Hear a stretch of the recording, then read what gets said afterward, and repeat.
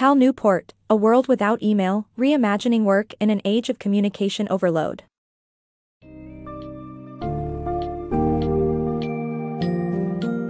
Welcome to the exciting journey of reimagining work in an age of communication overload, as presented in Cal Newport's book, A World Without Email. In this summary, you'll explore key concepts like hyperactive Hive mind workflow, attention capital, and the psychological toll heavy email usage takes on employees. You'll also discover how optimizing workflows, creating better coordination protocols, and implementing specialized production processes bring about higher productivity and reduce stress in the workplace. Get ready to envision more efficient and focused work environments as you step into a world without email.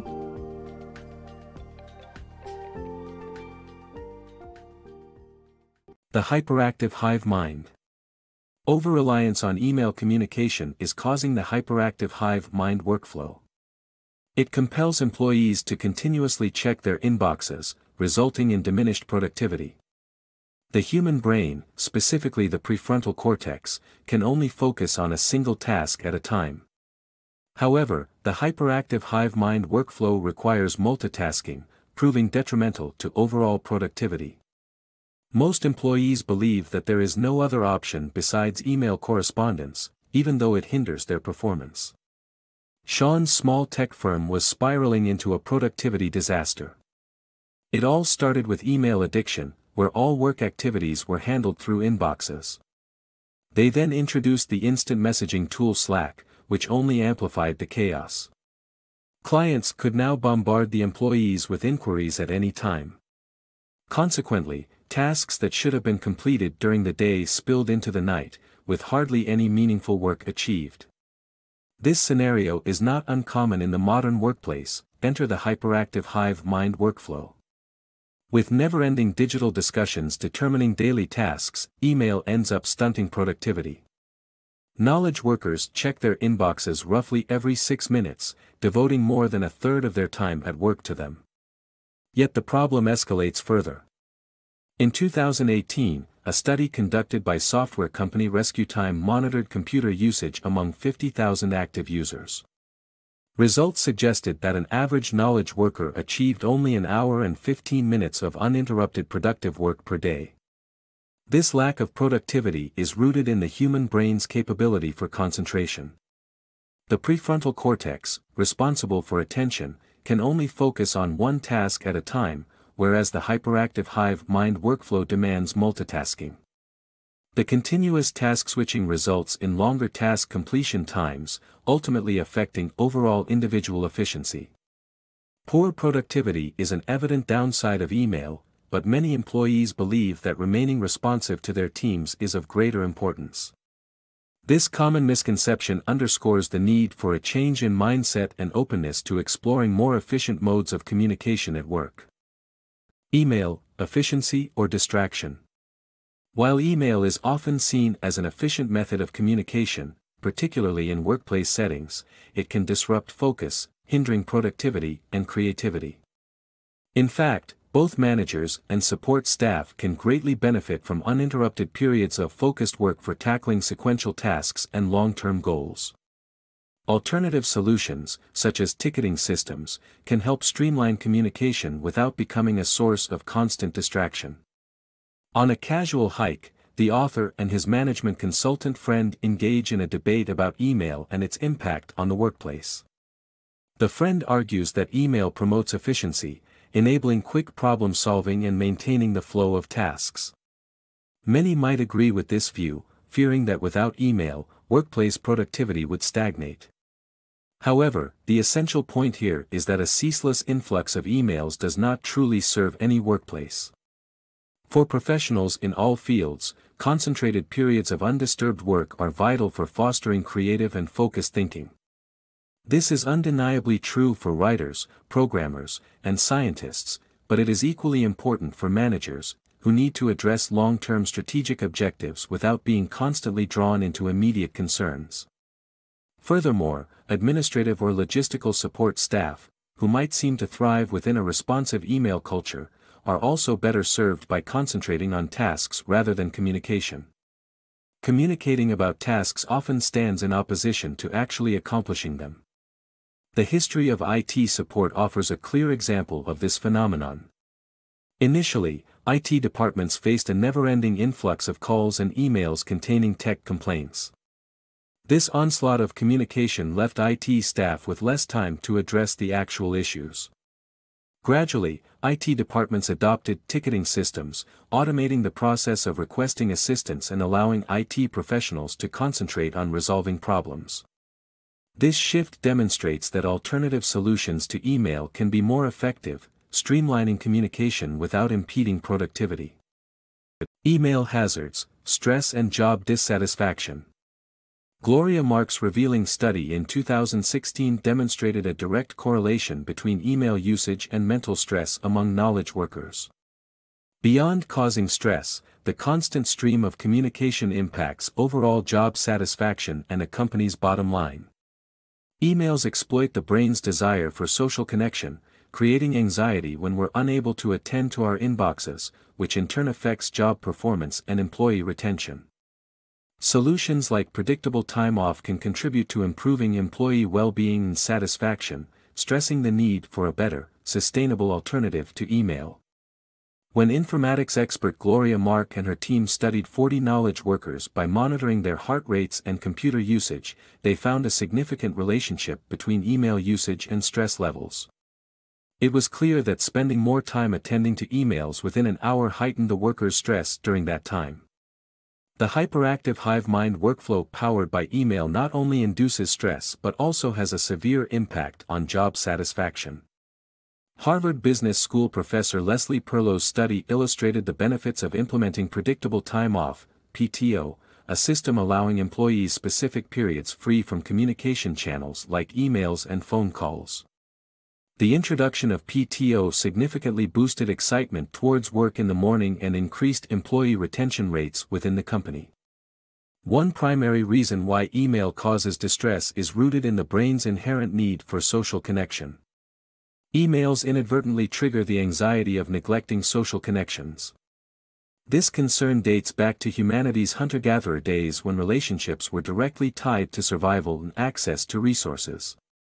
Consequently, this anxiety becomes a constant nagging presence in our lives. Email has evolved into an omnipresent element of our daily routines, blurring the lines between work and relaxation. Our minds perceive an overflowing inbox as a matter of life and death, prompting the urgent need for a more effective and balanced solution. Boosting productivity with attention capital. The revolutionary Ford Model T and its assembly line offer valuable insights for optimizing modern workplaces. By transitioning from the hyperactive hive mind and focusing on attention capital, businesses can amplify their productivity and profits. A shift in mindset and adoption of workflows that encourage single-tasking and organization can unlock the true potential of human brains, as demonstrated by a small marketing firm's success story. The innovative design of Ford Motor Company's Model T captured the attention of people in 1908. However, the assembly line process introduced by Henry Ford in 1913 was what truly revolutionized the way factories functioned. Ford's idea was simple: move cars between workers during assembly, with each worker focusing on one specific part of the car. This sparked a groundbreaking change in production. Drawing inspiration from this innovation, modern workplaces need a radical shift to optimize their workflows, maximize productivity, and enhance profits. The central idea is to alter the mindset towards a workflow that is finely tuned for the human brain. In Ford's era, materials and equipment were the primary capital resources responsible for creating value. The assembly line's efficiency allowed it to generate much more value from these resources than the earlier methods. However, in today's knowledge sector, the primary capital resource is attention capital, meaning the mental capacity of workers that companies rely on for value creation. The current hyperactive hive mind workflow yields weak returns from this vital resource. Alternative workflows can significantly amplify attention capital and increase productivity. A case study illustrating this involves Devesh, an entrepreneur running a small marketing firm. Initially, the firm operated on a hyperactive hive mind workflow, but Devesh decided to abandon this approach and adopt a new workflow focused on an online project management tool. The tool allowed users to create shared pages called boards for individual projects, with each board containing all the necessary files, tasks, notes, and discussions. This new workflow outperforms the hyperactive Hive mind for several reasons. Firstly, it promotes single-tasking over multitasking, ensuring employees don't lose focus due to an overwhelming inbox. Secondly, the neatly organized project boards make the workflow more efficient. Devesh's marketing firm showcases how optimizing workflows for attention capital can yield remarkable results. The following sections will delve deeper into the process of implementing these effective strategies. Enhancing workplace workflow. Peter Drucker's theory of autonomy revolutionized management by recognizing that knowledge workers need the freedom to operate independently. However, the challenge lies in maintaining productivity without micromanaging. By involving employees in improving work execution, employers can create better workflows that promote efficiency and maintain autonomy. Simultaneously, individually altering expectations can influence coworkers' attitudes and contribute to a more effective work environment. Peter Drucker had an enormous impact on the business world as the founder of modern management, shaping the way we approach knowledge work. He theorized that knowledge workers thrive on autonomy and the freedom to achieve their goals without being over-supervised. Although modern managers respect employee creativity and independence, finding a balance between autonomy and productivity can be challenging. The solution lies in establishing efficient workflows rooted in both teamwork and individual responsibility. When refining workflows, one must consider work execution and expectations. Work execution encompasses employees performing tasks, and altering it usually involves embracing different systems and tools. For instance, replacing traditional email with project management platforms like Trello or Flow may streamline communication and collaboration. Involving employees in the decision-making process when adjusting work execution is crucial, as it revolves around the psychological theory of locus of control. Workers who feel they have control over their workflow are typically more motivated to engage and follow through with it. So, as a manager or executive, ensure your team understands the drawbacks of the hyperactive hive mind work mentality and encourage them to develop new workflow ideas collaboratively. Simultaneously, adjusting expectations involves individual actions that influence coworkers' attitudes. For example, limiting email checking to specific times throughout the day could lead coworkers to modify their expectations regarding your response time. Surprisingly, it's best not to broadcast personal workflow adjustments, as coworkers may feel limited by your changes and don't have a say in them. Instead, focus on consistently meeting your objectives without explaining how you're achieving them. In conclusion, the key to balancing employee autonomy and productivity is to create better workflows that empower both the team and the individual. Adopting new systems and platforms, involving employees in the decision-making process, and gradually updating personal habits can lead to a more efficient and harmonious work environment. Maximize attention with structured processes. Imagine the endless back and forth of emails, where responsibility bounces between inboxes until a manager intervenes. Such scenarios are common in the hyperactive hive mind workflow but are highly inefficient, wasting your company's attention capital. Structured production processes clarify who should be working on what and when, freeing employees to do crucial work instead of merely discussing it. Organized processes can be automatic or unstructured, depending on the nature of the work. For instance, media production might use a shared spreadsheet to coordinate tasks, while a high-level manager might employ an online collaboration tool to monitor projects and schedule FaceTime meetings. By providing solid structure and clear guidelines, these processes reduce unnecessary communication, allowing everyone to focus on tasks that genuinely matter. Balancing coordination protocols. In the modern workspace, employees communicate about various topics such as scheduling meetings, projects, and feedback. Coordination protocols, ways to structure communication, have costs that should be carefully considered and optimized. Measuring the cognitive cycle cost of a protocol is essential as it represents the attention fragmentation caused by these protocols. Additionally, the level of inconvenience also plays a crucial role, as it includes factors like delays and special effort. Striking the right balance between cognitive cycle costs and inconvenience is important, and tweaking chosen protocols to find the best balance is essential in improving productivity within the workspace. No matter the work environment, daily communication comprises various tasks, such as answering queries, offering feedback, and scheduling meetings. In the contemporary workspace, adopting coordination protocols, effective methods for structuring communication, is critical. Analyzing and optimizing the associated costs of such protocols can lead to improved productivity. To evaluate coordination protocol costs, one must examine cognitive cycle costs, or the level of attention fragmentation elicited by each protocol. Consider an employee's attention span as divided into 5-minute buckets. The number of these buckets dedicated to a specific coordination task represents its cognitive cycle cost. For example, imagine a consulting firm assessing potential new clients using the Hyperactive Hive mind process. Employees exchange dozens of emails about each client. Writing and responding to emails can consume several 5-minute buckets, leading to a high cognitive cycle cost for this particular protocol. Alternatively, imagine conducting a 30-minute weekly meeting as the coordination protocol. With only 6 buckets consumed weekly, it has a lower cognitive cycle cost.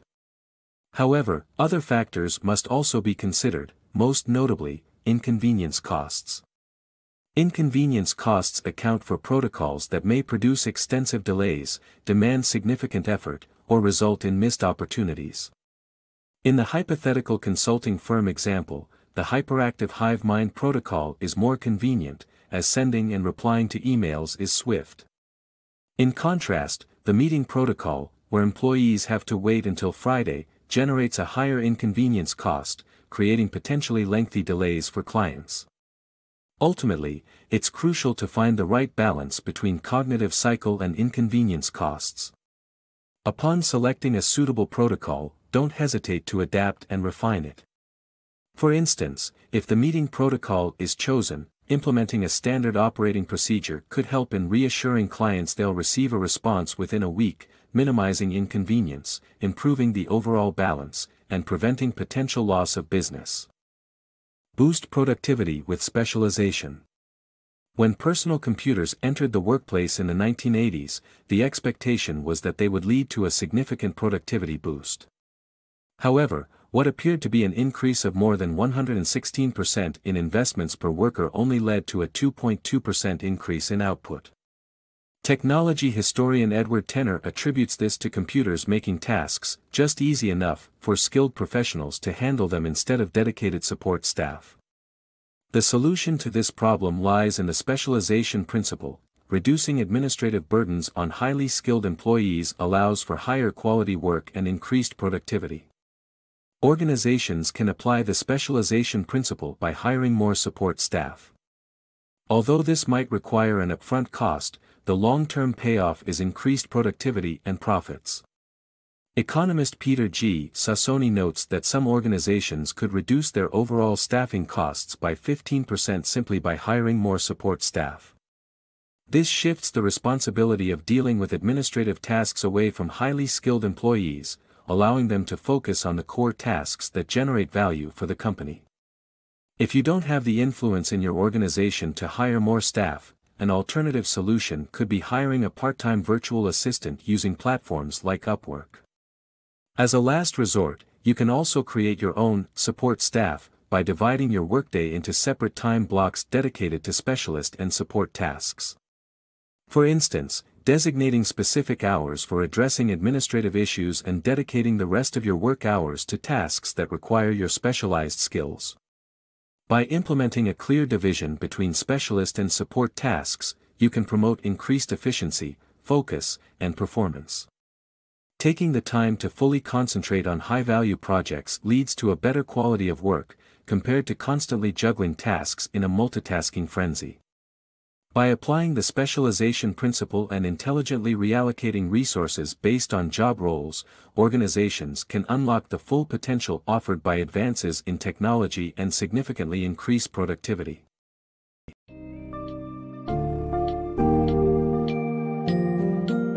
In conclusion, Cal Newport's A World Without Email highlights the significant drawbacks of our constant reliance on email and the detrimental impact it has on productivity and job satisfaction. Shifting away from the hyperactive Hive mind workflow and optimizing workflows with tools like project management software can help us unleash our true productivity potential. By carefully weighing the costs associated with coordination protocols and embracing the specialization principle, organizations can reap the benefits of increased efficiency, heightened focus, and happier employees. With this knowledge, we can embark on a journey towards a more focused and efficient work environment, free from the stress and distraction caused by email.